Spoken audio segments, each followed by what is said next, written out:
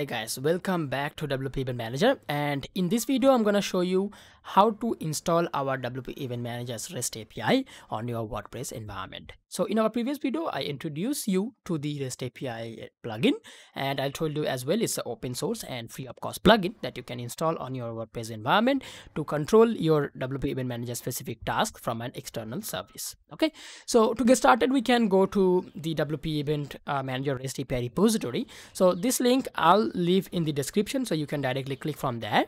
Okay, and to get started I'm gonna download the release from here, but before that let me tell you this, we are in process to get this plugin into WordPress plugin repository. So users will be able to install the plugin from add new and search for WP Event Manager REST API and install it from there with one click. Okay, but meanwhile if you want to install WP Event Manager REST API, you can just visit this GitHub page and you can download the release from here. Okay, so latest version as of now is version 1.0.1. so let's download that, and over here you will have to download the source code zip. Okay, so let's download that as well. And now we're gonna upload this to our WordPress environment like we do for our other add-ons when we download it from our official website. Okay, so that's pretty simple. Let's go to plugins and then add new. And over here we're gonna click on upload plugin and we're gonna drop it over here. Then click install now. Okay, so after that we have to activate the plugin, not with a license but the standard activation procedure. So we can just click on activate plugin. And that's it. That activated our REST API for WP Event Manager in this website. How to verify? You can go to Event Manager, then REST API. So it will be visible here. And over here, you can control the REST API settings, API access, and app branding.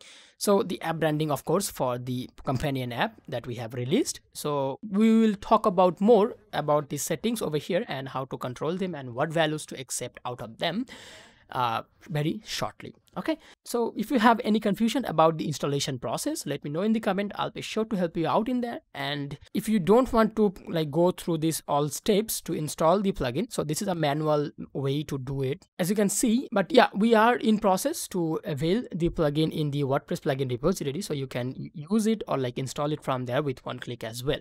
But meanwhile, if you want to install the REST API plugin, you can just download it from here in the GitHub page.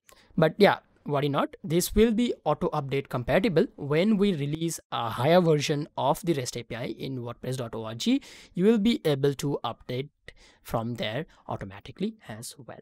Okay, so that pretty much concludes this video. If you let me know in the comments if you found this video helpful and what else you will like to see in this channel. And until next time, I'm Shara saying goodbye. Thank you for watching. I'll catch you in the next one.